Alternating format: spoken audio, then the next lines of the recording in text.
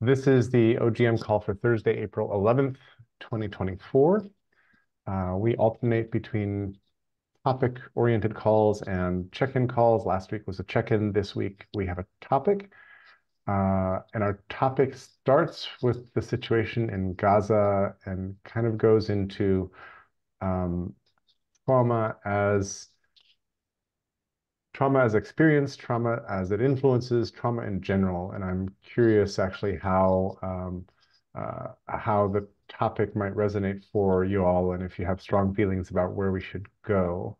And actually, Patty, if you'd like to jump in and say anything about expectations or desires for the call, please do so. Oh, thanks, Jerry. I don't know that I have any of either. Just happy that we're talking about it and looking forward to seeing where we take it. Thank you. Thanks. Mhm. And lest we skirt around it, I think a piece of the origin of your message to us was also, hey, there seems to be a censorship or a gingerness or something, a chilling effect around support for Palestinians in this mess, and what's up with that, and how does that work? And I think that causes traumas and is bouncing around the room as well. So I'm interested in our perspectives on all those things. And just before the call, Gil shared a Friedman column, uh, which ran yesterday or the day before, about what the problem is and what the solutions might be. And he was pretty straightforward about what he recommended. So that was an interesting, perhaps, starting point. But other alternative solutions uh, uh, for the situation or for trauma would be great to have. I do have I have collected a bunch of trauma-informed blank categories, trauma-informed care. I will sort of look up and share what the different subcategories are. But that's been a thing now for I think the better part of a decade. That awareness of trauma has been working its way into the population in general, and the redesign of systems, whether it's I think policing also falls under this and others with some awareness of trauma and its effects, which I think is a good thing. And then every now and then I read about ways that we overstep and do strange things. Last thing I'll sort of add into this funny start to our conversation is in Portland, famously Measure 110 legalized drugs 3 years ago. Portland failed, Oregon failed to put in place most of the support services that are required to make this actually work. But also, and reading through and digging deeper into the issue, it turns out that Portland put in place a whole bunch of policies that made it very hands-off for dealing with anybody who was on the street doing fentanyl or doing whatever. And you sort of couldn't do a thing except sit and watch.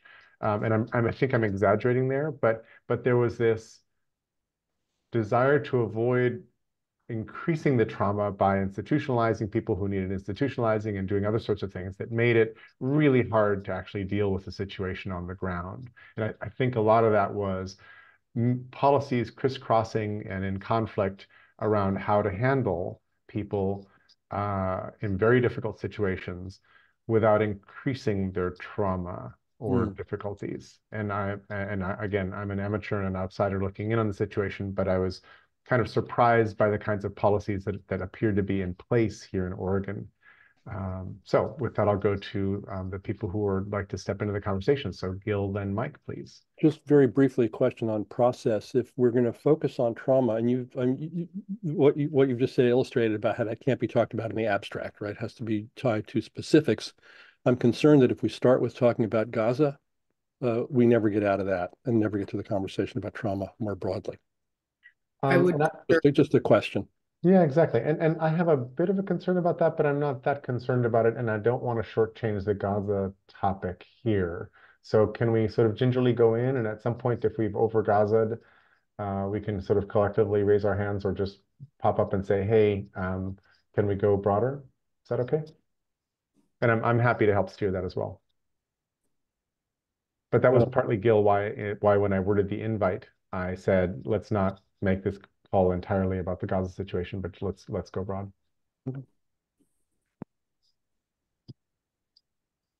Um, Any is that good for reaction you? from people to that? It just seems like Yes, blank. no? Good? Yes. Sounds Okay. great. Thanks.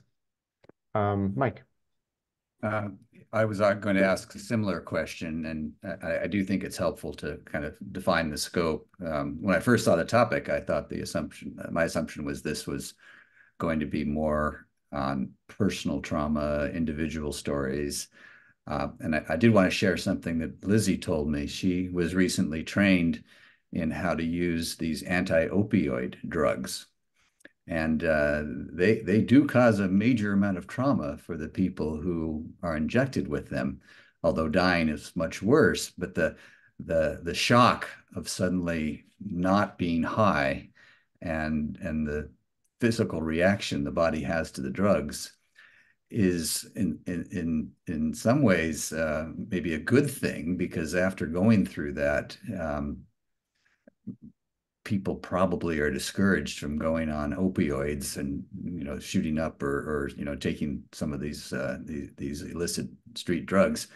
According to her, it was described to her as sort of coming out of anesthesia in 90 seconds. You're suddenly just boom, and you're in pain, and your brain is just completely discombobulated. But I just put that down as a marker about personal individual case study of trauma. I do think it would be more helpful to look at the impact of trauma broadly on societies. And in order to avoid going 17 different ways on Gaza, I would propose that we start by looking at 3 or 4 case studies and the trauma that Iraq has been through, that Syria has been through, and we just didn't celebrate, but we just mark the anniversary of the Rwanda genocides, and they're still struggling with the trauma that caused. But I do think it would be helpful to kind of just not focus so narrowly on the one case study in front of us now, and to compare and contrast. There's been a lot of comparing to what the U.S. did in Mosul, and in terms of the body count and the ratio of civilians to ISIS members who were killed. The big difference, of course, in Mosul was that all the civilians could get the hell out of there, and the U.S. military and its allies could fight ISIS in a less complicated battlefield. But I do worry. I particularly worry about Iraq. I mean, it's gone. First, it was attacked by Iran, hundreds of thousands of people killed, and then it went through, two horrific wars because there was a madman in charge. And I mean, the madman caused trauma before he was attacked by outside forces. So I have not seen many countries figure out how to deal with the kind of widespread trauma that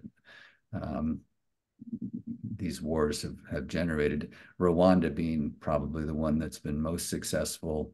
South Africa, again, it wasn't a full-fledged war, but they've done truth and reconciliation. But all the psychiatrists I've read, they describe countries that are literally in a state of PTSD. It's not 5% of the population. It's so many people just distressful, paranoid, not sleeping well for years. And I think an important piece here I'd like to add in as well is healing from trauma. And there's a lot of that could be its own call easily, but between Gabor Mate and Bessel van der Kolk and a bunch of other people, there's just a whole lot of wisdom growing up. And I'll point out that Israel-Palestine is one of many, many cases, and Rwanda and others, of intergenerational trauma. Well, the kind of cold, hard way of looking at that is the he said, she said story of these people's histories and conflicts over time, and who has the upper hand of having suffered more or been displaced more. But then there's the psychological, human side of it that's all about how these things actually live and ruin lives through generations because of unaddressed crap that happened. And just yesterday, I found myself in a conversation saying, "Why are people so shitty to each other so often? Why do we do this just so often?" Stuart, then Klaus, and feel free to take a beat before stepping into the conversation so we can pace ourselves going in.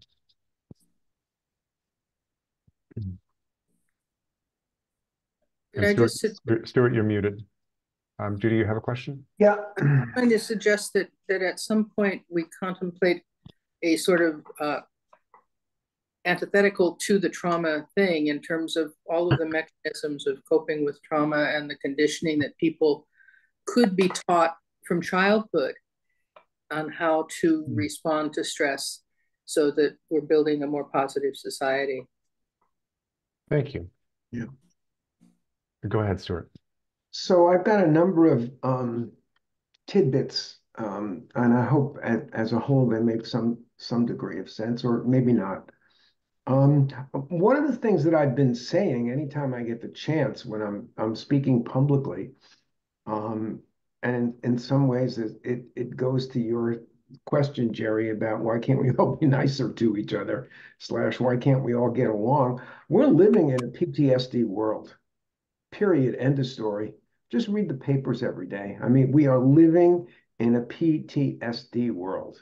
All right. I had the opportunity about three years ago. Many of you know Kim Wright was one of the founders of Society 2045. I stewarded a book of hers through the American Bar Association publishing process called Trauma Informed Lawyering. And it kind of makes sense because, very often when people see lawyers, they're in some kind of a traumatic situation. So I learned a bunch about that. When my wife died, I realized it was a traumatic event. And so I read a lot of the work of Peter Levine, who talks about, trauma lives in the viscera, it lives in the body. So I chose a therapist who also did body stuff. And after about a half a dozen sessions with his massage table sitting on the side, I said, Dan, aren't we ever going to do that? And he looked at me, he said, no, I'm too old for that. I don't do that anymore, which I thought was kind of funny. I read a piece in the media this morning, a journalist reporting from Kyiv about how he longs for a decent night's sleep. And then he just as he's about to fall asleep, he hears the sirens and he hears the missiles and he hears the incoming, Russian assault. I think about, the great words of Gandhi. If we keep on living, with an eye for an eye and a tooth for a tooth, we're going to end up blind and toothless. And it's true. And just to touch on, Israel-Palestine right now, this is just going to, over the long term, create more hostility, more animosity, more let's get back at them. That's my sense of the end result. This is not going to end the horror. This is just going to increase the horror. And the last thing that I want to say is, and it's a word of caution, I think, whatever the particular trauma an individual sometimes goes through, one of the challenges is not to make that your primary identity. Because you can just perpetuate the trauma and you can also stay in it when it's long kind of overdue to step beyond it and to just let go of it. And that, I think, is all I want to say right now. Thank you. Thanks, Stuart. Thoughts, please. Yeah, I was listening in yesterday to the German chancellor into the debates in Germany, because Germany just got accused of aiding and abetting Israelis' actions. And my God, that was a curveball. And so, I was born in 1949, and I spent quite a few years in this when I started to become more aware and conscious of being conscious about the trauma that Germany had caused, and dealing with parents that were completely traumatized. Never really that generation never really got through their what happened to them there. And then when you look back over my lifetime, it just doesn't stop. Right? I mean, we are supposedly more enlightened and supposedly more advanced, but we're really not. I mean, we have the same cruelty and passions and brutality that you can see 2,000 years ago. Yeah, nothing has changed. The only thing that has changed are the tools we have and we're using. And so then this couple of days from now, I'm going to go visit my daughter in Nashville, and she's of course deeply embedded in this Israeli Jewish community there. We have been strenuously avoiding any conversation about any of this, but what kind of experience is this for? I mean, he has, and my son-in-law still has his brother, his uncle, his aunt living in Israel. So what kind of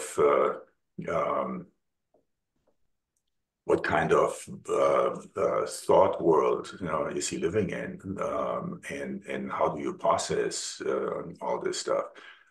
So I mean, it's just astonishingly hopeless almost, how we seem to be incapable of preventing people of violence and ruthlessness to reach positions of power where they determine the direction of society. We can see it right now here in the US. I mean, imagine it's not Trump, it's the people around Trump, who want to come into office and gain power. And we would be in the same mess here. We could be getting into a really bad space that most Americans can't even process now. And so I think there is something. I mean, we talked about the dawn of everything, right? So to look at humanity, our species in totality, and the conclusion you come to is that's just us. That's just our species, and the only way we can change that is to package ourselves into a set of rules and norms and understanding where peace has a chance. My big takeaway from when I was taking a deep dive into Christianity and religion is that the guiding message of the New Testament is that you have to love your neighbor, and that you have to take care of your poor, because the poor will always be with you, and if you don't take care of them, you're going to end up in a mess. So we have learned nothing. I mean, we have we're going through the same cycles, round and round it goes, and now that we have a world that's so populated and we have weapons that are so powerful, it just gets worse. And then on top of it, we're dealing with all the environmental issues and everything that's around it. This is a crazy time. This could, I mean, think about the billions and billions of dollars and assets and technology and so on that gets wasted in wartime. I mean, our best and brightest minds are trying to figure out how to kill the other guy more efficiently instead of how can we restore our soil and preserve our waters, right? So, God, you just want to cry. To put a tiny positive note on this. The conversation is making me think of questions like, how might we act to disarm trauma-causing agents? And to sort of focus on the problems that matter together. And I don't know the answer, but I'm really interested in behavior that can easily spread, contagious behaviors that lead people to just stop the crap. I think that's a combination of things, maybe more things than anybody can grasp or do at one time. But I'm really interested in positive solutions to this issue. Mike, then Patty, then Kevin. I'm going to throw out a couple more case studies and some possible steps forward. Most of you know that my wife was a career foreign service and ended up serving as our ambassador to Cyprus, which is a particularly fascinating case study in post-trauma society. July 20th of this year will mark 50 years since the Turkish troops moved into northern Cyprus and started expelling Greek-speaking Cypriots to the south end of the island. And in response, a lot of Turkish-speaking Cypriots fled the southern side. And now we have a divided island and the UN patrolling a society that's on the surface functioning quite well, at least in the Greek Cypriot part. They're part of the EU. They're getting investment from all around the world, a lot of tourism.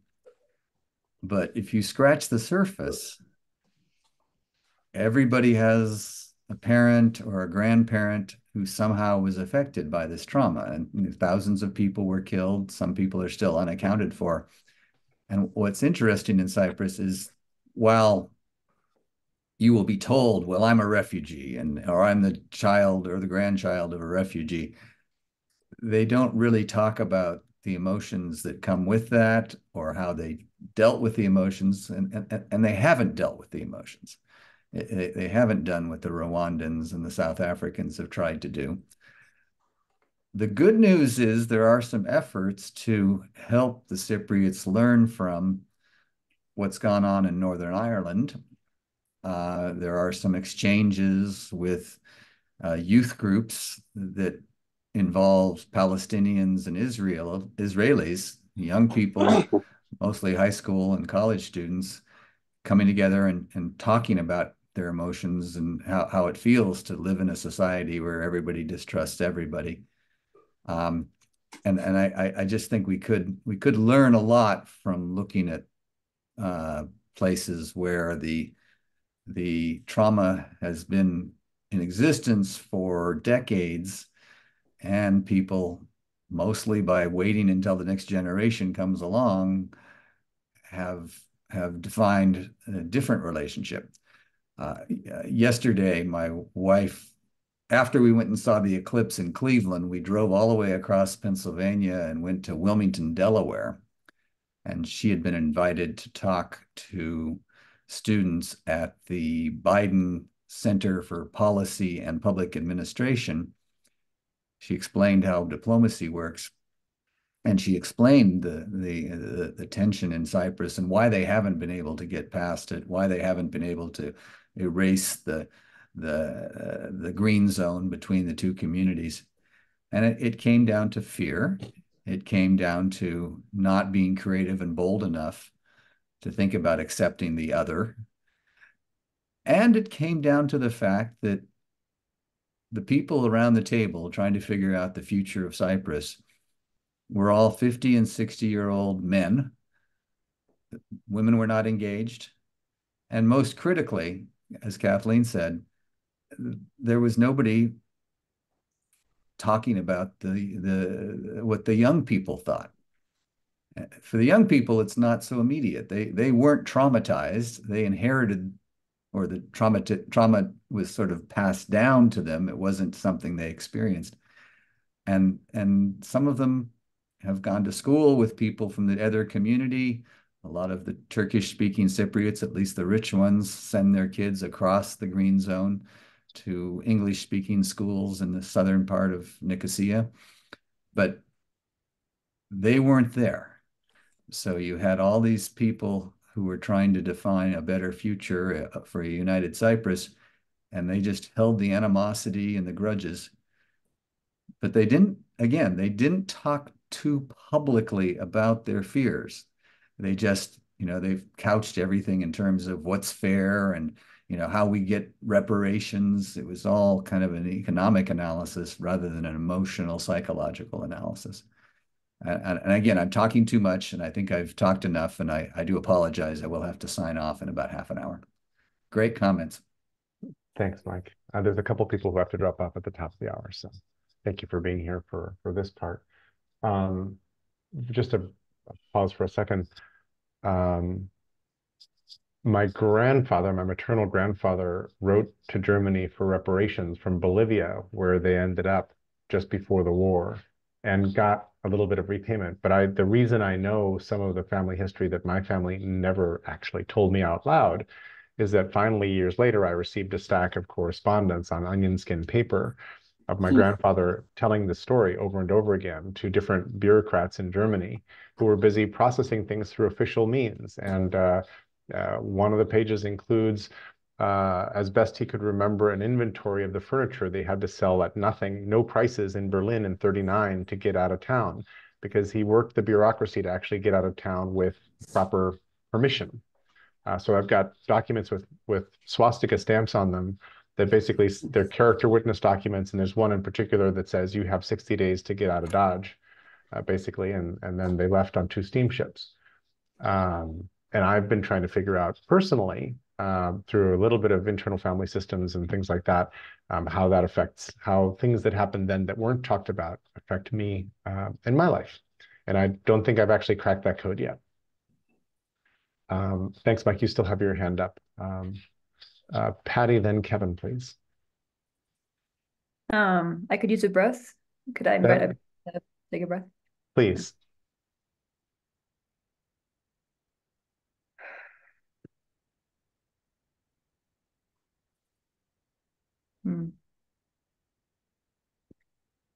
So a couple of things I'm tracking, maybe a bit of a meta level of this conversation. We're tapping into question marks around how can we, not that we have to restructure anything, but how could society begin to accommodate and account for all of the cost of the unprocessed and unintegrated trauma that exists intergenerationally, at the genetic level, in our lived experience, what we inherited from grandparents who went through the Holocaust, right? And I think that something that keeps coming up to me is that one of the core values, at least of United States culture, efficiency, seems to continue to be at odds with healing. And as long as efficiency is a high value, it's going to be really costly and challenging for larger systems to create the space or even create shared language to better understand what is truly needed at the community level to support folks who are on their own journey, whether they know it or not, of healing. So that was a thought. I think per Jerry's question, why are we so mean to each other? I've been thinking a lot about it might not sound like it would be a big deal, but I think it's an enormous problem, what we're modeled in the media and what we're modeled in TV shows around how to have hard conflict conversations. I'm in an embodied social justice program right now, and we had a module yesterday, and there's a huge rupture in this 2-hour module, and we all had to kind of watch this facilitator handle this like very, very activated blowing up. And that question was passed around the space a lot. And I think it occurred to me that like we're not really shown how to do it differently. We're not really shown how to take breaths, slow down conversations, ask questions. And I think this draws really well into this, just to offer some shared language for the group. As long as we can just continue to keep trying to like solve the problem of trauma without having really clear shared language around what is happening at the biological level, we're just going to be running in circles, right? And so there's this, just to offer some shared language, there's this concept, I think it was Dan Siegel who created this back in I think it was the 90s. He calls it the window of tolerance. And a lay person's way to understand this might be like our ability, our little window of regulation before we have some kind of outside stimulus that activates us and we get bumped out of our window of tolerance, we get reactive into fight, flight, or freeze. or other dysregulated responses. And like within the window of tolerance, this is where all of the good things that humanity can this is like the juice of where we can connect. We can sleep well when we're in our window of tolerance, when we're in consistent regulation. Like this is where the potential of humanity lies. But we also exist in a system that, whether it's intentional or not, is doing a fantastic job of continuing to shrink windows of tolerance and push us out of our window of tolerance. And so I think a system we have to name, we would do well to name, that the systems that we are a part of are culpable for continuing to take us further and further away from this potential and possibility we have of being regulated, connecting, and actually having effective problem solving. And so I think it's important for that to be named. And I would like to think that the healing and the reparation we're looking for will happen at the level of systems, but I've seen nothing yet to suggest that that's what's going to move the needle, at least where we're at right now. And so I think personally, having an experience where there's a different story around the story of trauma. I think there's someone else on the call here. We've had a really good conversation about this, about how trauma in and of itself and really having these trauma-informed practices. I'm also a trauma-informed practitioner. So this is me speaking to my lineage of training. But there's a deep issue here in that there's I'll use their words, they call it a fetishization of the trauma, which can lead to us getting stuck in the pain, identifying with the pain, not really ready to release the pain. And in my lived experience, I have not yet seen an instance of someone being able to heal from victim consciousness. And so in my opinion, there has to be a paradigm shift or a collective shift where we have a different story about what hardship, the place that hardship has in our life. And as long as we continue to see our hardships from this place of like, oh, why is this happening to me? Like, and like from the victim orientation, that's going to continue to be a barrier to individual and collective healing. And I feel complete. Let's take another pause. I think, Patty, you just put many wonderful things into the conversation.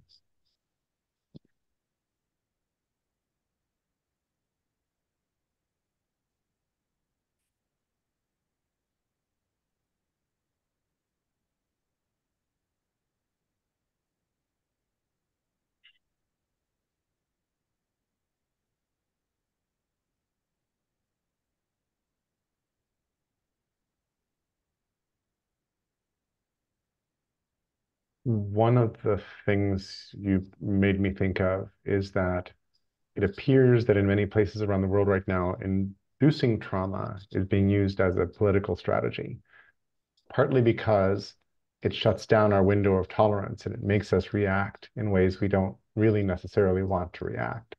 And so our ability to stay and keep that window of tolerance open or broaden it is in direct conflict with a bunch of people's efforts to shut us down and make us fear. There was an interesting article recently that said, hey, things aren't as bad as we think they are. Hey, look, and it pointed out a bunch of different stats about where most Americans agree on this. And it was the article was particularly about whether the US is actually bitterly, terribly divided or not. And it said, look, we're actually not that divided. There's a bunch of people who want us to think that we're that divided, and it's working.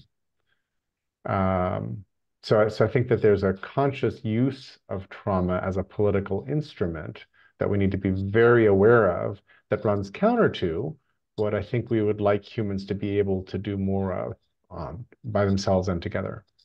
So thank you. Kevin. Yeah, thank you. And thank you, Patty. In my own, I'll take my hand down, healing, I've been worked with folks who have used the methods from the book, The Body Keeps Score, which is a really interesting kind of groundbreaking research. They looked at Vietnam vets and saw where the trauma was embedded in how the nerves deposited things. But in my work in economic justice, there's a really interesting further take on that called My Grandmother's Hands. And it's racialized trauma. And what I've found is that the best folks working best in terms of they help entrepreneurs get better, use an analysis of intergenerational trauma when they are seeing what are the barriers to that entrepreneur, because there are voices in their heads from their grandfathers, their grandmothers, or the people who talk to their grandmothers to say, you shouldn't ask, you can't have, you can't own. And so you have to deal with that, because there are all the other things that work against you as an entrepreneur. And so you have to deal with, they take intergenerational trauma as a material thing to work with. And I think that's, you can work around it. Now, another thing I'm saying, I thought we agreed that we wouldn't be doing conversation in the chat. I'm going to ignore the chat and be in this space. And I thought that was a norm. I sure believe that we should do it and not have conversations in chat that distract. I'm a vote to stop that. Kevin, the chat restriction is only during our check-in calls, so that the check-in calls are more present and mindful. So we're on a topic. Oh, okay. So we don't have to be present in this big issue. I get it. Okay, well, that's fine. Not what I'm trying to say, but we've made a choice but that it is it's okay to share happening, resources actually. here. It is what is happening. We are distracted from this space by conversations in chat. Is that going to be allowed in every OGM, or is it not allowed in check-in? Most of the chat is footnotes. It's people adding. A bunch of the chat is not footnotes. It is conversation. I see people responding to each other. I just want to know, is that a norm or not a norm? It's current norm for OGM in our regular conversations. Anybody who's been here for many of these calls is familiar with the rhythm, and I don't think there's anything unusual happening in today's chat that hasn't happened for 4 years worth of OGM calls.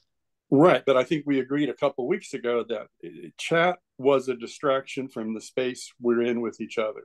No, only for check-in calls, Kevin. We decided to make the calls different and to make the check-in calls special by eliminating the chat because it was a distraction. We did not make the decision collectively that we're all never going to have chat again, which is a decision I would object to.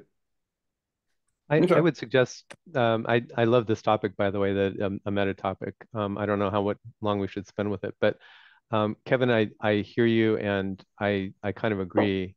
I myself am not distracted by the chat. I did not even know there were conversations going on. I think I've made 1 or 2 replies, but it's in footnote mode. I have not been distracted by the chat. So I think the fact that there is conversation going on in the chat means that some people may be conversing in the chat and maybe they're distracted from the space. But I think there's a bunch of the rest of us who aren't. So I think maybe the thing to do is have it be a personal choice. If you find the chat distracting, just close it. Don't pay attention to it. And if you want to zone out from the room and get sucked into a different conversation, go for it. Okay, fine. I'm good with that too. Stuart. I just want to say I feel strongly about that issue.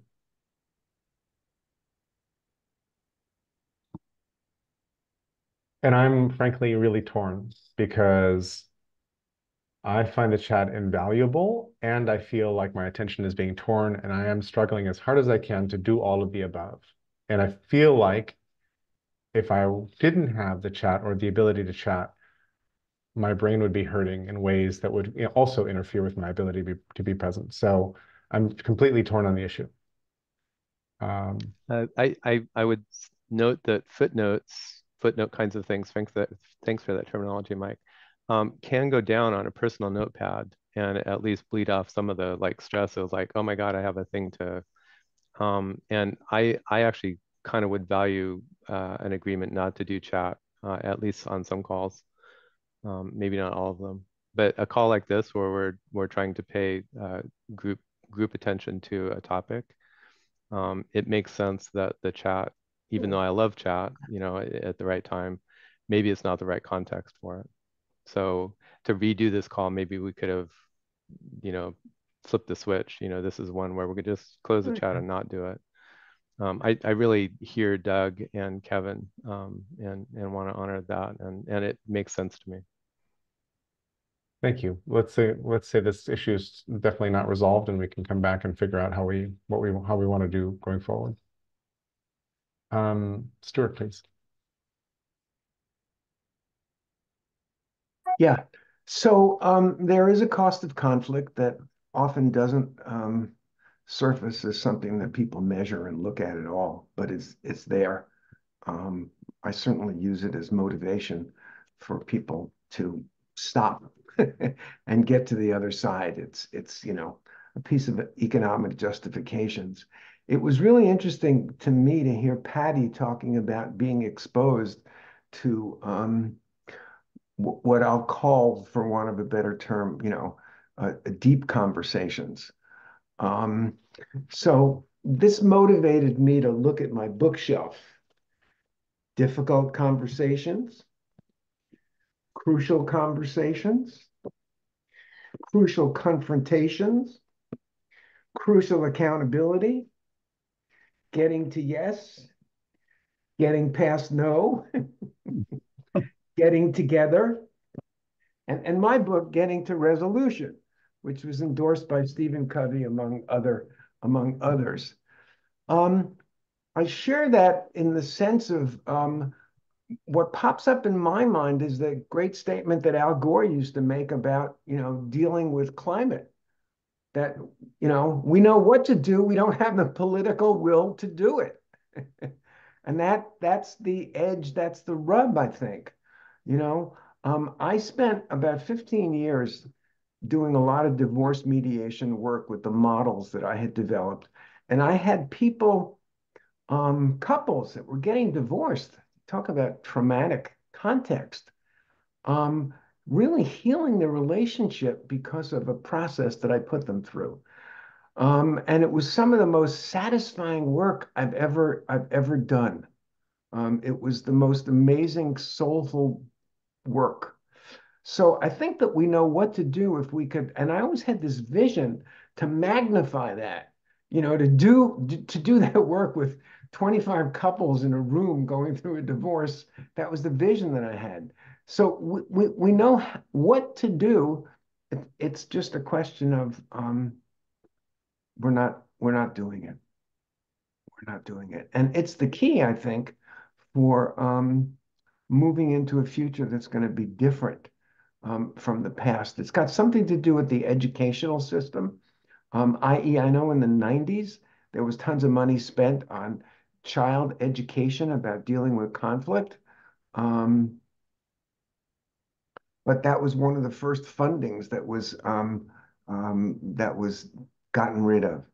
So yeah, and each generation, as Patty just demonstrated, comes to understand, there is a way to move forward. But we don't do it as a mass cultural, because I think politicians need to be tough. I mean, that's what Netanyahu is doing right now. He's being a tough politician, and he's creating chaos and trauma all around. Shimon, Gil, you just took your hand down, I think, by accident. No? Okay, good. Shimon, then Patty. Shimon, you're not muted on Zoom, but we're not hearing you. Nope. Try unplugging your microphone, try putting in an earbud. As soon as we hear your voice, we'll pass you the voice. Go ahead, Patty, in the meantime. So per Stuart's share, something I've been thinking about recently and reflecting on is just really being present to how necessary connection is for human survival and thriving, and how this just goes back a little bit to what I was sharing earlier. We still haven't been modeled healthy ways of connecting, and so connecting is going to largely that's a generalization. That's not true for everyone, of course. But for the most part, we haven't seen or been modeled how to relate healthily to one another, how to have realistic, and I'll just leave it at realistic expectations of what relationship can and cannot provide us. And there still isn't a conversation I'm hearing held widely about the power of being able to meet our own emotional needs and not continuing to project them out to others while still being in connection with others and practicing interdependence. So there's an element there. So I think that so much harm is done and continues to be done relationally. And trauma perpetuated relationally because those two pieces aren't yet being talked about or clear, or we have shared language around. So that's one. And then two, something I think about often is I refer to it as the cycle of pain, right? So I don't remember who was presencing it earlier, but it might have been Gil suggesting that, or no, it was Ken, there's the post-traumatic stress response and then the post-traumatic growth response. And I think that the framework that we have to work within this is still not, widely talked about. It's not dinner time, how they say dinner time talk, conversation, household language. And I think that in my lived experience, what I continue to observe is if the cycle of pain is if harm occurs, we either have the option or we don't know we have an option to process in a way that is like, let's say like regenerative or at least neutral, or we don't process it, we kind of pack it away and save it for later. If we opt for the latter, it becomes something living in our body that we inevitably harm ourselves, right? Varying different degrees of harm that can occur at that level. We harm others. We ventilate that charge, that unprocessed and held charge in the body onto other humans. We harm other humans. We perpetuate trauma in that way. And we also harm the planet. We also harm other life. We overconsume. And so it's my belief that the greatest threat to life on this planet, both human and all other life, is unprocessed emotional garbage we've been holding for generations and generations, don't have permission or language or frameworks to help us process and deal with that. And I can't help but feel we're kind of at a time right now where like all of that stuff that we've saved for later over generations and generations, it's just coming to a head now. It's not coming to a head now, but the planet can't sustain it anymore. And so to finish, my belief is that our collective greatest threat is the weight of our unprocessed emotional pain. And again, I can't help but feel like one of the most urgent needs in this space as we figure out how to navigate through this and forward together is having a different story around why it's happening, and that how can we create a new narrative where we see this as an opportunity to grow and to heal, and for each of us to have better and more fulfilled and happier lives, better relationships on the other side of it, where it's something we're doing for ourselves, but we're also doing it for the collective. I feel complete. Oh, Patty, who's we? Gil, can you remind me where I said we? You said we a lot, and I'm just remembering the Ken Homer question of which we of we are you referring to when you say we? Are you talking about humanity in general, everywhere? Older, younger, traumatized, not traumatized. I don't mean to hassle you about it, but it's just you're using it very generally, and I want to get a sense of how universally your statements feel to you. Thank you. Yeah, that's important clarification. I appreciate you reflecting that. I think most of the time I tend to use that in this context, we just as very much a generalization of the collective. So I don't think that it necessarily includes a single user group of any or cohort of any that you just suggested. It's just kind of I think it was you who said earlier, is this the human condition? I think this is what we're talking about is an innate experience in the human experience, but we just need a different way to. Can I just add one thing to that then? Please, very briefly. Klaus, I'm sorry to jump the line. I'm really struck as I reflect on this conversation about people who have lived through what appears to be the same traumatic experience and come out very differently, with a very different lived experience and orientation to what they went through. And that, to me, it's an invitation to look into that and understand what's going on there. I know Holocaust survivors who are, shut down for their lives and never talk about it. And I know one who just died last month at 102, who lived in it in a how to say this, with the pain still alive, but his life also still alive. And so, the range of human response to trauma is as I think something worthy to look at also. Can you hear me now? Yes, Shimon, I was going to go to you, and I'm glad you're in with your phone now. So go for it. Well, I'm on my iPhone now, where before I was on my laptop. First of all, it's nice to be back. I think last time I was connected with the group was on discussing Gaza in probably in October. I actually have quite a lot of experience academically, clinically, less personally with trauma. I actually was just at the psychedelic conference in Denver, where a lot of the conversation was about epigenetics and intergenerational trauma. I think when we talk about trauma, there are just so many different levels of trauma. And for what Gil said, I'm glad that I waited, or I couldn't speak before because of, like the technical stuff. The area that really fascinates me is exactly what Gil spoke about. And actually, one of my mentors in medical school in Israel was the person who came up with the theory called salutogenesis. I've mentioned that before, which tries to understand exactly that. Why do some people thrive? Because there is the concept now of post-traumatic flourishing, and why do some people languish? And he came up with the idea, which I totally agree with, and actually developing the idea of a sense of coherence. If we have a sense of coherence, then it helps us really cope a lot better. It does not mean that it's something good. Ultra religious people have that. People with, very strong ideology have it. One of the problems for people in liberal societies is they don't really have such a strong sense of coherence and are much more vulnerable not to respond well. My concern right now, and again, as I said, I've worked on so many different levels with trauma. My concern is how to avoid that. To your point, Jerry, how to deal with it moving forward.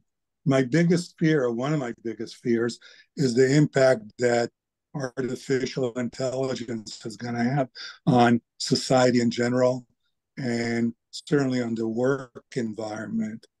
I've studied very deeply the issue of the opiate epidemic, and I know people mentioned here, like training and all that stuff. Most of the treatments for opiate dependence, however you want to call it, really are not very helpful. My sense is we need to really deal with, and I think someone mentioned that, how do you deal with early in life?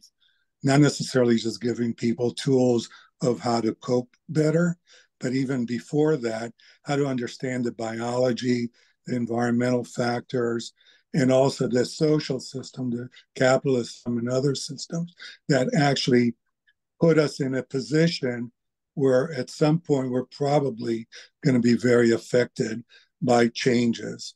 The opiate epidemic, yeah, there was the Sacklers, but much of it was because of what would happen with globalism, neoliberalism, and essentially the demise of communities.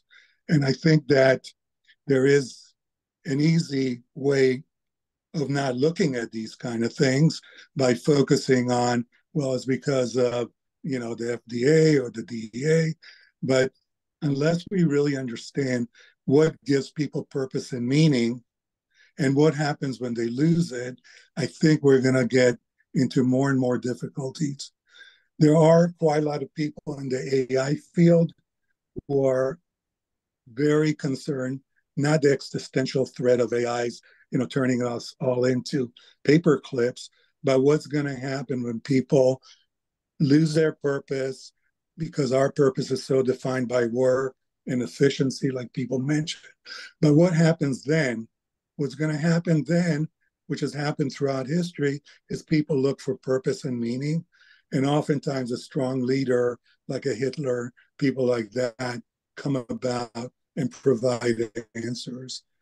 My project right now is exactly dealing with not necessarily strong leaders, but really starting preconception, how to really understand and how to build a society that helps people flourish. And I think that's what we really need to think about, is how to think from the beginning on, like preconception, looking at communities, things of that kind. One of the things that I'm very encouraged by is the whole ChatGPT. I know I sort of like introduced or talked about it a lot probably a year ago. I even worked on a program, me and ChatGPT, to change the political dynamics in Israel. But recently, there's a lot of amazing work done by people looking at how to co-write, how to co-think, how to co-do almost anything with three of the new models, GPT, Claude, and also Gemini. And I think you as a group, we as a group, that would be really a great avenue to look at, how to kind of co-create thinking in generative kind of problem solving. And I think we really have tools now that even a year ago we didn't have. And I think the urgency of, understanding what happens to people when they lose purpose and meaning, and the very likely trajectory we're headed in, I think makes it almost imperative to really look in that direction. I feel we need to take another beat, but I want to ask you just for a moment. Pete tried to expand, Pete did a lovely job expanding on your notion of the sense of coherence in the chat, but could you talk a little bit more about coherence? And then I'd love to go quiet for another little bit. Well, you have to, people talk about human nature. My sense, Jerry, is not that why do we have so much violence? My question is why do we have so little violence? Because, essentially we're programmed, and the driving force in my kind of thinking about these things, and as a psychiatrist, is Cain and Abel. Cain, for whatever reason, and we think it's, jealousy or envy or frustration or betrayal, killed his brother. And essentially the same neurocircuitry that existed then still exists right now. We develop in societies, mechanisms through culture, religion, education, language to dampen that. We were able to create the Enlightenment, where rational thinking, comes into play and helps us overcome those urges. Not even going into psychoanalytic theory in this regard. What's happening now globally is that people are getting coherence from tying themselves back to very fundamentalist religious beliefs, which sort of like throws away everything that's been accomplished over the last 200 years in Western civilization. So what is a sense of coherence? Our brains and we try to make sense of the world. Our anxiety is the difference between what we understand the world to be and what we experience in the world. Why do we experience trauma? We experience it because we go along, we expect things to be a certain way, and then all of a sudden they're not. So how do we cope with that? Oftentimes it causes anxiety. In my realm, field, for some people, they get catatonic, people get psychotic, people get, there's a whole range. And again, it depends on what stage of life you're exposed to it. So a sense of coherence essentially is a really wonderful operating system that evolution has allowed us to do, that we don't have to continuously reevaluate and reestablish our program of how we make sense of the world. That's why families play such an important role. That's why communities, religions, everything, it just sort of like gives us the kind of a continuum, and within that continuum, a certain broadband we're functioning within. What happens when you have a good sense of coherence, you shut everything else out. So like in the Arab Israeli, or, I prefer calling it like, Israeli Hamas, or however one of you define it. Those people on the Israeli side who are religious fundamentalists have an incredible sense of coherence. They have a whole well-organized, and we used to talk about that with people with psychosis. It's a well-organized psychotic structure. It makes sense for these people. It helps them function. If it means that they're going to kill someone for maintaining that sense of coherence, that's a small price to pay. On the other side, with Hamas, they have the same thing. The religious fundamentalism that they are engaged in ties into liberating all of Palestine and killing anyone who's in the way. So they have a very strong sense of coherence. Now, with sense of coherence, if you're interested, I have the whole, my work is built on creating paradigms that help us shift our way of looking at what we're going through. But a sense of coherence is built on your sense of manageability, whether you feel you're able to manage your environment, whether you're capable of it, and whether people will respond to it. So it has three components. We're doing a project with a number of people on coherence in the workplace. Why do people so often have burnout in the workplace. So we're looking at using that model. But I think coherence, and again, back to Gil's point about why people function one way or another, confronted with the same, seemingly the same trauma, I think this is a good explanatory model, the whole salutogenic model. Shimon, thank you very much. Let's go into silence for a little bit. I'll bring us back out in this moment.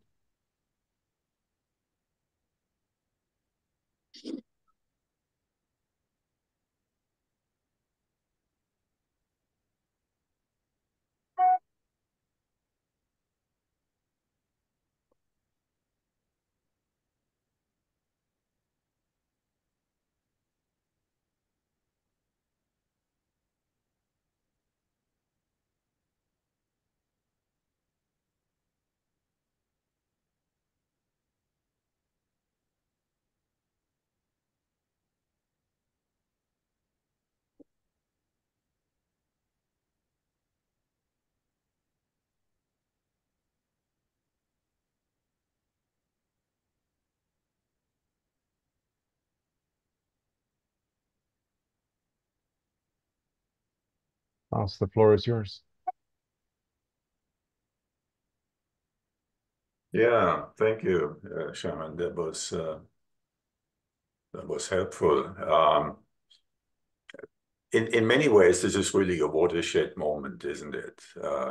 I mean, this is deep and impactful, and it hits us pretty hard in our established worldviews, and uproots a lot of things that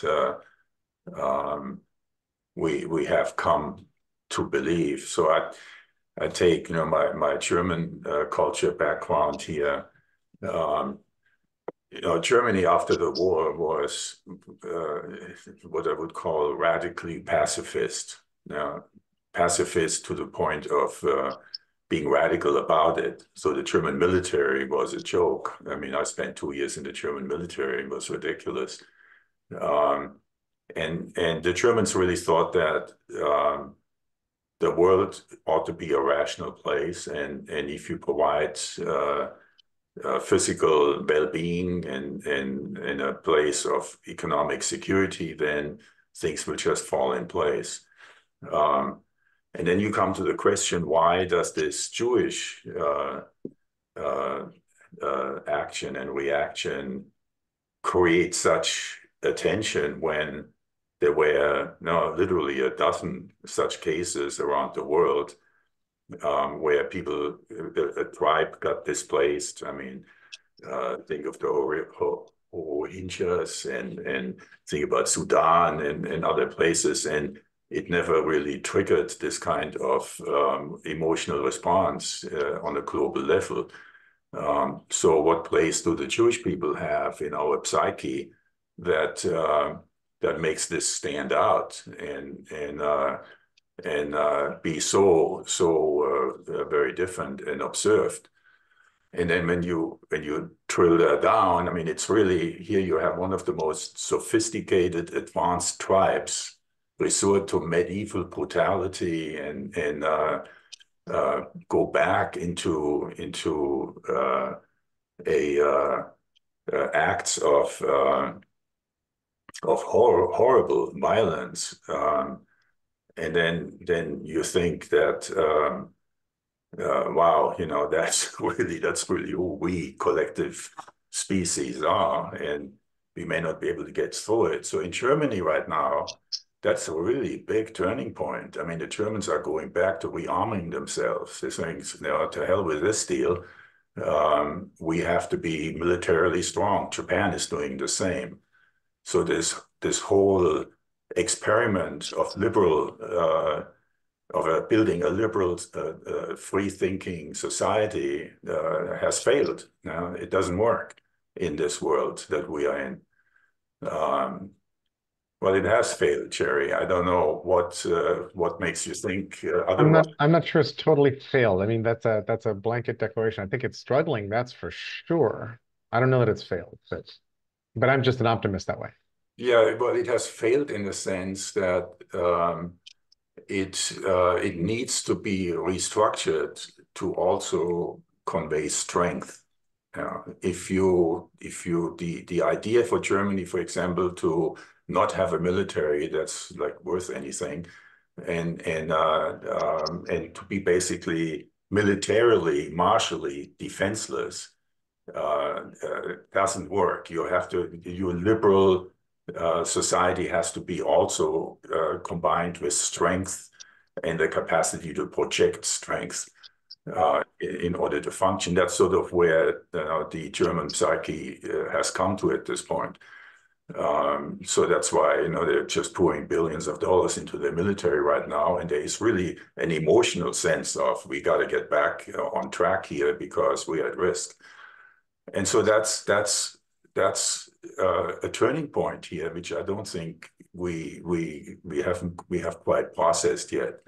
But it's also, I don't know, I mean, it's probably a sense of reality, if that's who we are as a species, then let's really deal with that and build a frame, and hopefully AI may assist, in pointing towards social structures and physical realities that help us build a society that can actually prevail and bring leadership to the front that is actually leading us into a better place. Thank you, Klaus. Doug, Doug C. I think one thing that's not being mentioned is economic trauma. We all live on the edge of the trauma of losing our income, whether it's loss of jobs, collapse of a company, in government, that our agency doesn't get refunded. If you're rich and have a portfolio, there's the fear about the portfolio collapsing. I think that economic insecurity is just so pervasive. And it's not just insecurity, like falling off of some simple thing. It's the loss of one's livelihood and the definition of who we are in society. And we're all there. I notice, by the way, that I work hard to make my interventions here short. And I'm not sure if that's effective.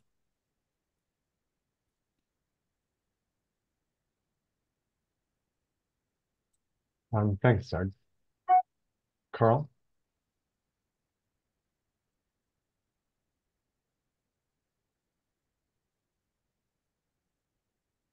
There we go. Places with Doug, because I've been waiting, but yeah, sometimes we also have the thing where three people have spoken 3 times before others get a chance to, and things. But I posted a lot of things in the link in case I wasn't here to say, but I'd like to I'll defer to after Doug.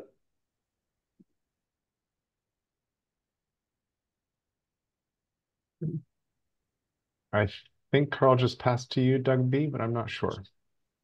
Okay.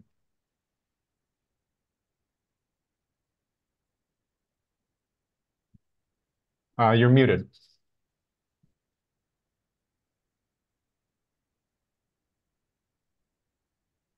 Yeah, so I'd like to offer a slightly different orientation and perspective, picking up on Shimon's contribution. On a really fundamental level,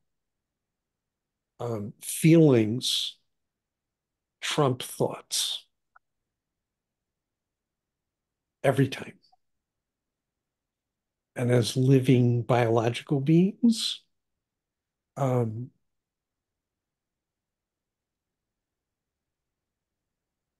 feelings sort of determine response. The person having the feelings and their relationship to them on an identity level, self-awareness level, consciousness level,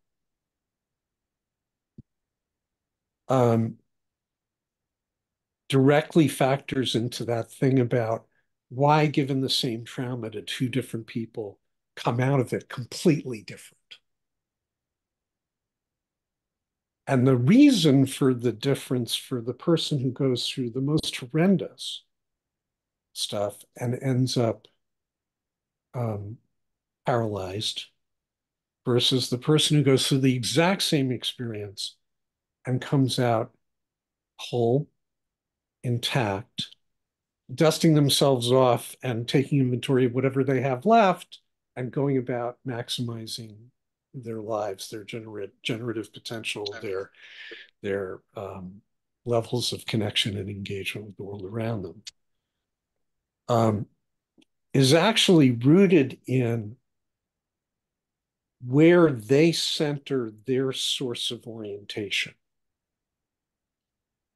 So if that orientation, if they're, and here I'm going to invoke a little elemental stuff, but hopefully as little as possible, their sense of their own earth, their own grounding, their own knowing and awareness of who they are on a being level, felt sense across all five bodies, the more that is internal and de facto, the more resilient and effective they are going to be in the face of whatever. Now, sort of zooming out, natural law says that everything's connected to everything. Everything affects everything. It's an ongoing, standing, living principle of connection all the time, everywhere, always. Everything about our culture, Western civilization, and the primacy of intellect, of ideas, and Shimon, I'm going to reference your invocation of coherence, is actually rooted not in a concept of connection, it's rooted in a concept of disconnection, discrimination, separating and sorting, itemizing, ontologically parsing and breaking down. Science is rooted in proving something and fixing an idea, and then validating that once fixed, it'll fix again and again and again until somebody else comes along and bumps it out of the saddle into a new thing to be fixed in place. What's psychotic at the root of that is that in the face of natural law, everything is constantly changing. Everything is constantly in motion. Nothing ever repeats. In fact, that fixation, that breaking things down, that parsing and separating, disconnecting one thing from other things, one group of people from another group of people, intrinsically is seeking to fix things in place, to not have anything in motion, to provide predictability, to provide repetition, to provide same. It is literally in 180-degree opposition to natural reality and law. It doesn't make sense. But that is the whole endeavor of every aspect of our current culture, civilization, education, productivity, everything. How to replicate, repeat. And the sense of earth, the sense of grounding and identity isn't rooted in the individual living being. It's rooted, it's transposed and externalized to nouns, to things, to patterns, to systems, to science, to all of these things that are intellectual constructions because we can. But the underlying fundamental result of that is disconnection, atomization, and fragmentation, and fixation in place. The goal and greatest aspiration is for something to never change. I can generate the same sales next quarter as I did this quarter, as I did 2 quarters back and 5 quarters. And the tension of being a living being, in fact, connected to everything in the natural world, embodying everything changing, everything being in motion, everything flowing as part of an energetic field, up against that is driving everybody crazy, has us killing each other, has us doing insanely irrational things because it's irreconcilable.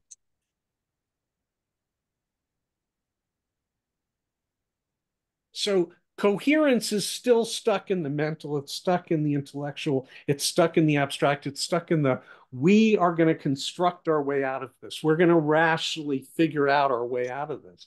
And the truth of the matter is, emotions trump thoughts, feelings trump thoughts. And fear is fear, and safety is safety. And unless somebody can be provided with safety, there is no way for them to heal or change or feel into wholeness again. And the system, last but not least, and I apologize for the length of this, but the system we're in is training everybody to seek their earth, their center of orientation, their grounding in things external to them. Because if I can provide that and sell you that, I make money. Again, reflection of the same thing. And so the point made about why people turn to authoritarians, because there's no means or safety for them to even begin to look internal for their sense of security, grounding, and orientation. And I apologize for the length of that. And I also apologize for like having to flee immediately on the heels of it. But I thank you all for being here and having this conversation. It's important. Thanks, Doug. A lot. Carl, I think earlier you passed the mic to Doug, but your hand is still up, so I wanted to offer you the floor if you'd like to step back in. Okay, yeah, thanks. I had somebody come in to do some work in the house and let them in. Oh, there's so many, so many things with this. I did post quite a few links. I just wanted to kind of bring them to people's attention. That Rachel Yehuda, she had an interview with, that Krista Tippett, the On Being. Talks about trauma and resilience across generations. There's also Peter Gables. He had I think it was his final book was on the desire for mutual recognition, and that link is actually, he was editor at Tikkun, and that's there's a lot of things there, obviously, around that's the progressive end of the Jewish perspective type of thing. One of my key mentors has been Paul Costello. He's done a lot of work about the new story, and it's all about storytelling, and he's actually brought Israeli and Palestinian mostly college students over to DC to intern on the Hill and other places and stuff. So he's got a lot of things. And Donna Hicks actually worked with Desmond Tutu and the whole idea of dignity. So how do we get dignity, trauma, resilience, story. It's all kind of part of the mix. So I guess that might, yeah, Doug B and I have obviously, we have a lot of interesting conversations and things.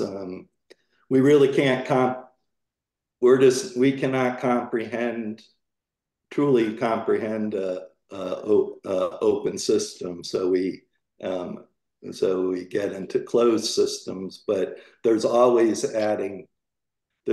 for everything you know, there's one thing you don't, and that doubles the number of that previously unknown thing has a relationship with everything you know. And so, I mean, that's the Pascal's triangle. It's like add one more component to your system and it doubles the number of relationships, 2 to the nth.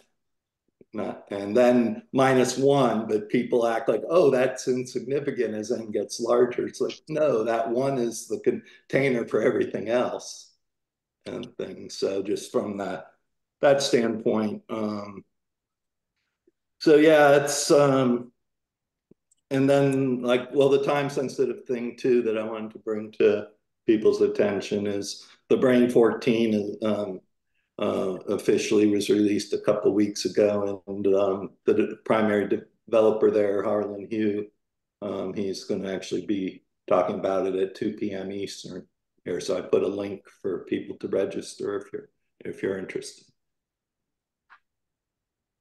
Thanks, Carl. We're getting close to the end of our time for today, but Gil and Hank.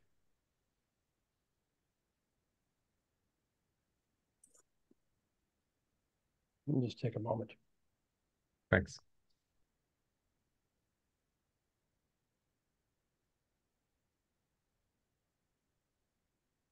So I was very affected by Doug B's rant, and I'm sorry that he had to leave, so I couldn't tell him that directly. But it was very profound for me, in part because it put into words experiences that I've been sort of moving through and hadn't put into words in that way. So I felt a great appreciation for that. And the connection between the urge to fix in the sense of repair, make better, make okay, and the urge to fix in the sense of lock it in place was a very powerful resonance for me. The urge to categorize in the face of natural law where everything is changing. And I've been thinking for some time about at least Western humans' addiction to classification. Of this is this and not that. That is this and not that. There are boundaries, there's boxes, everything has a box to fit into. It even shows up in our conversation and our listening, because often listening is listening for mapping what you say onto coherence that I already have, different than listening with a complete openness to what might emerge in the conversation. And I've been working to train myself to at least notice that. Am I listening to say, yes, I agree or disagree, or am I listening to be provoked into something new? It's very challenging and very interesting what opens with that. Doug talked about where the boundaries are imposed, and I think of Nora Bateson's wonderful provocation of where does the deer end and the meadow begin? And we're in a world that's not only in constant flux, but where the boundaries are always contextual and arbitrary. And not discrete. In this conversation, are my thoughts or our thoughts? Where do they arise from? It's a much messier universe than we seem to live in. And so, the goal he spoke about of predictability,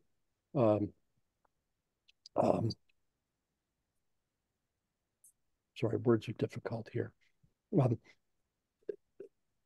That's one way to orient in the world, and another way is to orient in some kind of respect of emergence in the face of utter contingency. We don't. This has probably always been true of the world, but it feels very much so now that we don't know where things are going. We have no way of knowing. I'm a futurist who's given up prediction because it feels like a fool's errand at this point. And so, how do we live in that kind? And how do we walk on the shifting sands? How do we manage ourselves in the face of what Flores would call utter contingency? which is not necessarily a bad thing because there are moves open in every moment about how to respond. The one thing I disagreed with about what Doug said, and I was surprised that he said it, toward the end he said fear is fear and safety is safety, which seemed like exactly the kind of thing he was decrying at the start. And we know from the physiologists that, and somebody will probably have the reference for this or tell me that I'm wrong on, is that physiologically, fear and excitement show up the same in the body. So is fear fear? Or is there possibilities of learned and conditioned responses where people can experience the same event and experience it as trauma or thrilling, as damaging or enriching? So I've spoken. Thanks, Gil. I noticed we had Hank and Pete in the queue, and we're sort of running out of time. I'd be very happy to hear Hank and Pete go ahead, and then whoever wants to stay, I think we might have a queue of 3 poems read into the room, and it'll just spill over, and that's cool. So, Hank, please. I'll try to be very brief. I'm not familiar with most of the references and therapies which have been talked about earlier in the call. I made notes of them and I'll try to look at them. The few that I know, such as EMDR and family constitutions, constellations, are very effective with individuals and small groups. So let me just ask a very naive question. Are any of the therapies which have been talked about usable for larger communities, for parliaments, for congresses, for cabinets, for people in so-called nations who have this memory of collective trauma in their consciousness and in their bodies? And if there are there some which won't have the danger of descending into a kind of Brave New World model? That's what I wanted to ask. That's a great question, Hank, and probably could be the subject of an entire call. Anybody have a quick answer on society scale therapeutic interventions? I do. Joanna Macy's the work that reconnects. I've experienced this in groups as large as 100 people. Several of the exercises can produce profound shifts in the space of about 3 hours and leave people with a sense of hope and possibility. Thanks. Very interesting. Thanks, Ken. Pete? I'll try to be short, and maybe I can turn my notes, what I was going to say, into an email. I really appreciate, especially hearing from Patty and Shimon. Both of them really added to my understanding of the conversation and the subject. I wanted to kind of mention looking at instead of looking from the individual up, looking at from the population level down, the species level down. One of the things I got shortchanged by in my education and all of our educations at the time when I was learning stuff was that natural selection works on individuals, especially for social animals like people. There's a thing called group selection, which I think is still not really believed in all the way. But anyway, it makes sense to me that any individual in a species, especially a social species, is actually not really relevant to the survival of the species. It's how all the individuals work together. So it's really fascinating to me to think about trauma, and we could have evolved so that trauma didn't ring through like whole societies and multi generations, right? We could have had that kind of thing. So then it makes me wonder, why is trauma a evolutionarily selected, generational trauma, especially, or civilizational trauma? Why is that evolutionarily selected for? And I won't go into it now, but I'll try to get it into an email.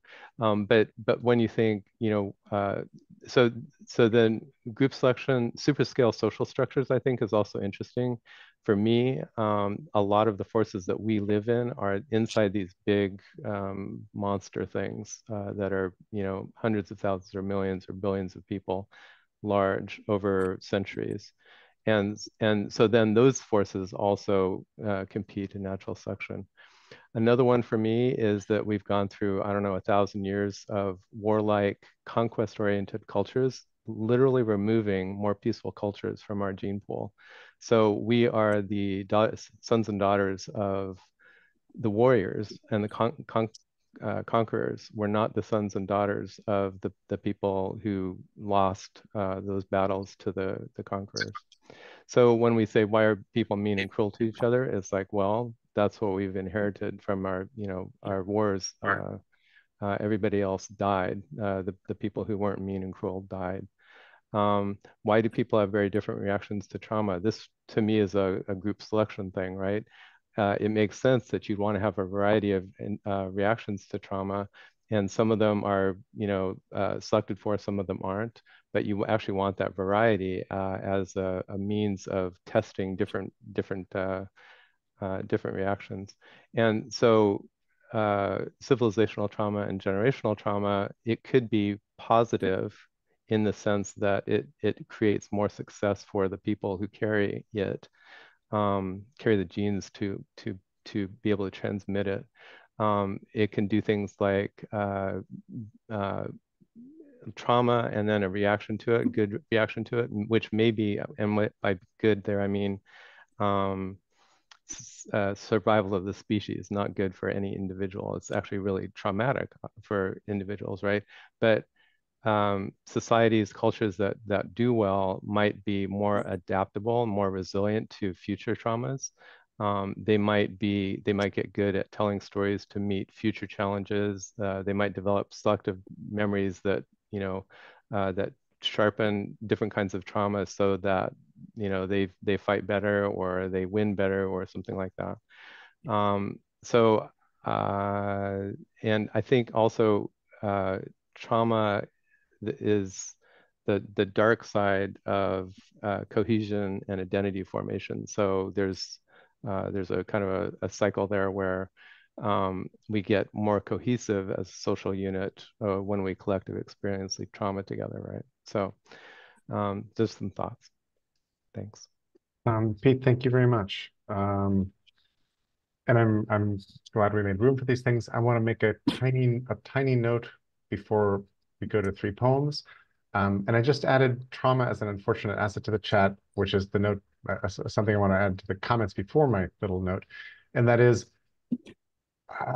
people who have suffered loss sometimes figure out that loss is actually a superpower for them, and it allows them to connect to other people. It gives them empathy. It gives them credibility. It opens connections. And if they can share and be vulnerable about their trauma, that is an okay thing. And to get there, they have to get past the shame associated with trauma. And we've stigmatized trauma in so many ways that revealing your trauma is a bad thing and it's going to be dangerous and it creates a moment of unsafety, which actually makes sharing trauma a bigger act of vulnerability and sharing and connection. So I think that Patty's question in the chat about how might trauma be a positive influence or a path to positive change, I think flows along those kinds of ideas. The thing I want to leave with everybody is I've loved this call. I love that you all are here. I want to know, do you want to go back to this topic in 2 weeks? Do we want to go to this topic for a couple weeks running so we don't lose the momentum and skip our check-in routine? Do we want to do something different? Will we get tired of trauma? Will we exhaust ourselves on this and beat ourselves on the rock of trauma? But I think we've left a lot of really lovely paths in the conversation here. Open questions about, society scale interventions, about can trauma be helpful, et cetera. So I would love to talk about this either on the Mattermost channel, the Town Square channel, or on the OGM list. Please just put your feedback about this call in there. Gil, go ahead. Just a quick note, we've been talking about trauma, but not only, we've been talking about humans and change and social change and all the things that we always talk about through this particular lens. Everything we've talked about is applicable across our subject range. Agreed. So thank you. And with that, I will go to, we'll do Ken, me, and Patty for poetry. And if you must leave, you must leave, but thank you for being here. The floor is yours, Ken.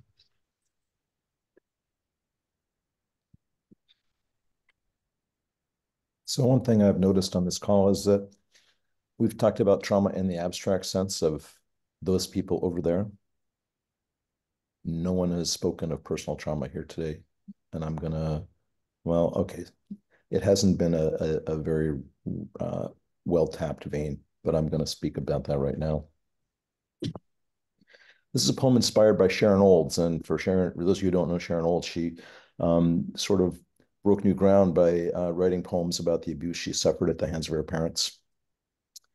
Buried among my childhood memories in a deep underground reservoir of pain are events I'd rather forget, but their persistence is such that the passing decades have failed to erase them.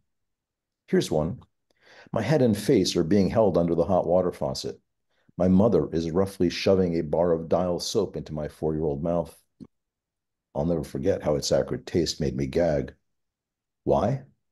I had innocently repeated a word I heard an adult utter the day before. It was a harsh way for me to learn that adults are free to say things that children are forbidden to speak. Had I but known, I would have kept my mouth shut. At that time, the word's definition was well beyond my ken. I caught holy hell for speaking that word. It was years before I learned its meaning. To this day, I have absolutely zero recollection of what that word was. There is also a vast repository of slaps, a raft of rude insults to my tender flesh. How often did my sacred child's body end up cowering under the assaults that regularly rained down upon my head, my shoulders, my back, and of course, my face? Most were delivered by hand, some with a hairbrush. I sometimes wonder what made her slap me so often. Was I such a horrid child? And why did I keep hearing her admonishment, stop your crying now, or I'll give you something to really cry about? That boggled my mind and terrified me. Wasn't the last slap reason enough? I hadn't been crying before it landed. Would hitting me again teach me lessons the previous slaps had failed to impart? What were her slaps supposed to teach?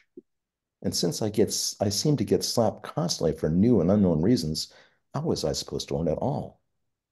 There were no rules. It was confusing as hell. I have questions about my mom's behavior, questions whose answer I'll never know. And I wonder why, more than 60 years later, am I still trying to understand? Why are these old memories still so fresh? There was a woman I used to work with. One day she couldn't get something to work on her computer.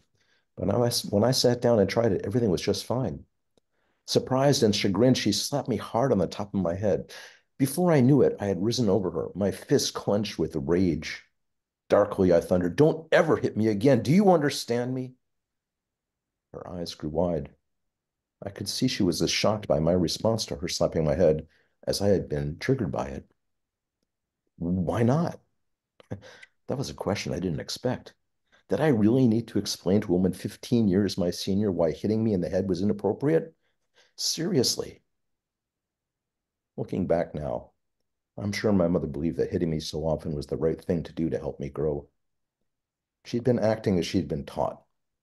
She was brought up in strict Lutheran and Germanic traditions, traditions where punishment swiftly administered would prevent problems later on. Emotional costs, both immediate and deferred, held no place in her parental accounting system. To this day, I wonder, did all her punishment and all her slaps make me a better person? That's a difficult question for me to answer. I only know that the rod was not spared, so the child was spoiled in a different way.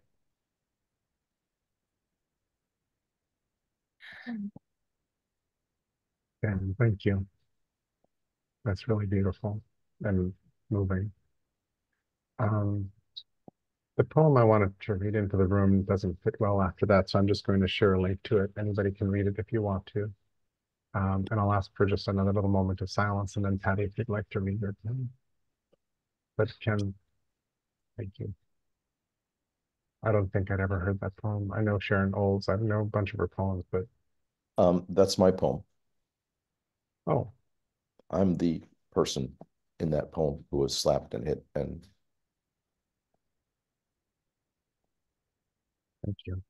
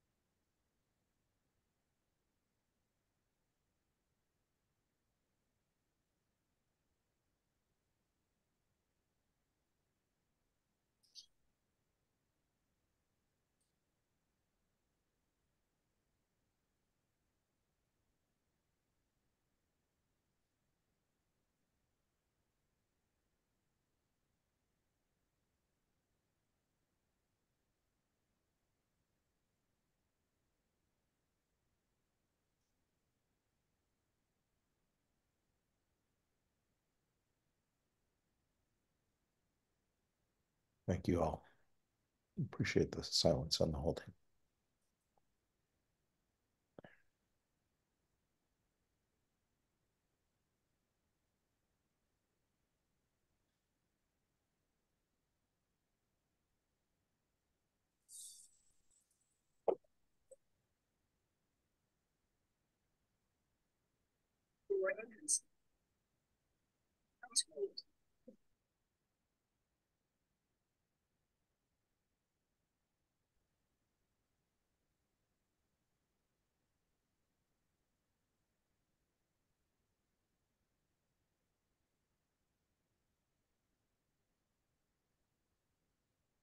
Patty, if you like.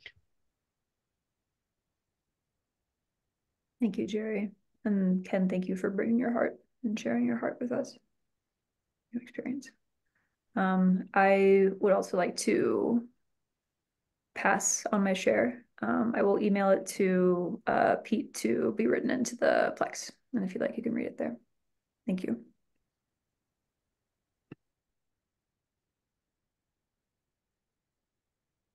Thank you all.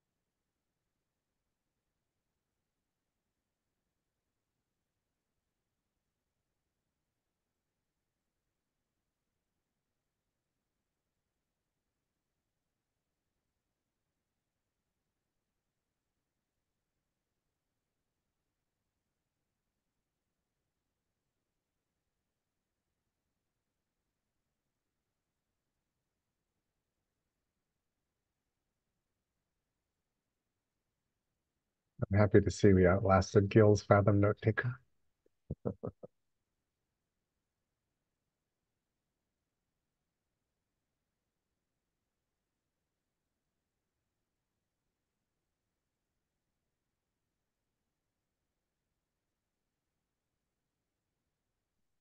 Thanks, Michael.